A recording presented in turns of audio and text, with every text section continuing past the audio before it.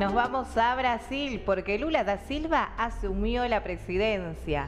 Este domingo 1 de enero, Lula da Silva asumió su tercer mandato como presidente de Brasil, sin la presencia de Jair Bolsonaro, que abandonó al país 2 días atrás. Tras despedirse en una transmisión por redes sociales, por su parte, da Silva estuvo acompañado por 17 presidentes, 5 vicepresidentes y decenas de cancilleres y primeros ministros de todo el mundo, entre los que se encontraba el señor Alberto Fernández, quienes viajaron a Brasilia para participar del acto en el Congreso.